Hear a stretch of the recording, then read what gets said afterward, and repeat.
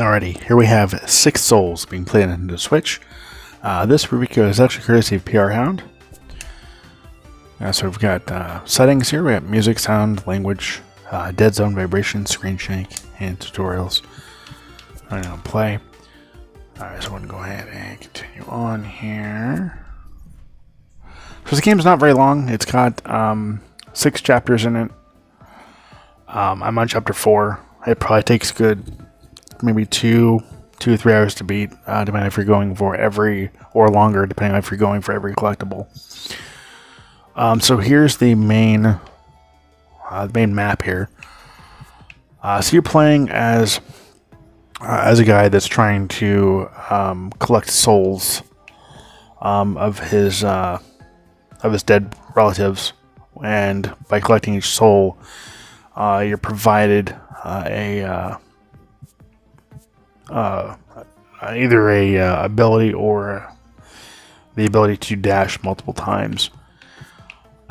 So we're going to go ahead and just do chapter 4, the library.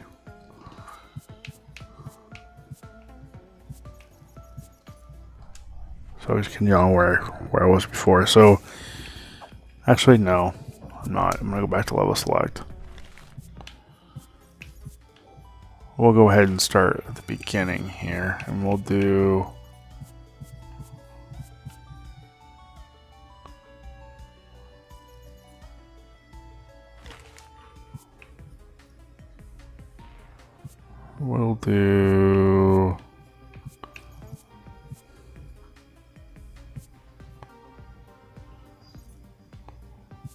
actually, yeah.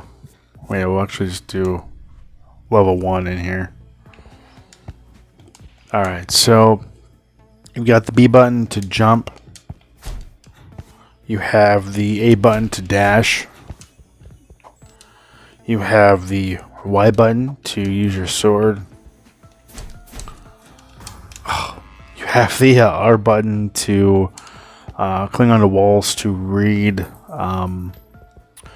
signs. And you have the R button also to utilize your dog Butch. So you have to use Butch to gain access to certain areas to get keys. And or collectibles. Each screen is a level. So each level isn't too long. Right now I have two souls. So I can dash twice. So there are collectibles usually in each stage or each level. You collect the trophies or the coins there for your character here, and then you've got bacon pieces to collect for Butch. And then if you beat the story mode, if you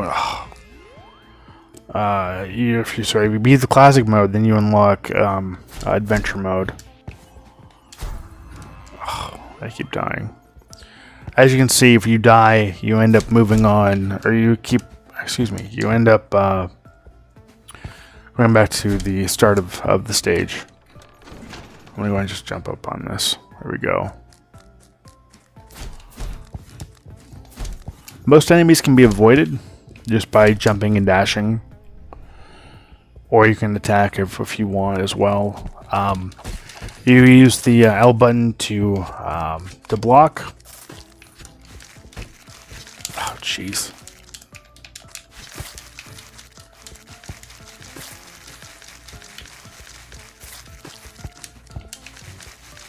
Come on. There we go. I'm just going to avoid that spider altogether.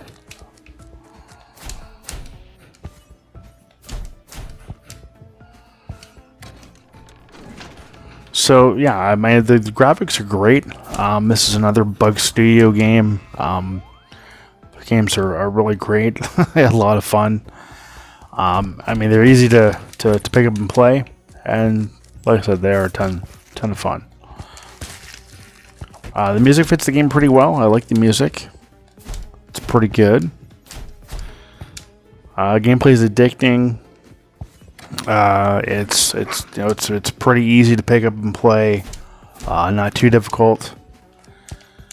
And you can also use the ZL button to use binoculars to look around the stage, so you can look for a potential hazard or enemy that you can't see where you're currently at, which is handy. So yeah, I've been having a lot of fun with this game. So if you guys want a really neat, fun platforming game with quite a bit of collectibles, it's definitely worth checking out. I want to thank Bug Studio Bug Studio for for developing this game. It's an awesome game. Red Like a Studio for publishing it, and PR Hound for providing the review code. I want to thank you for watching. Thank you for subscribing. As always, until next time, take care and happy gaming.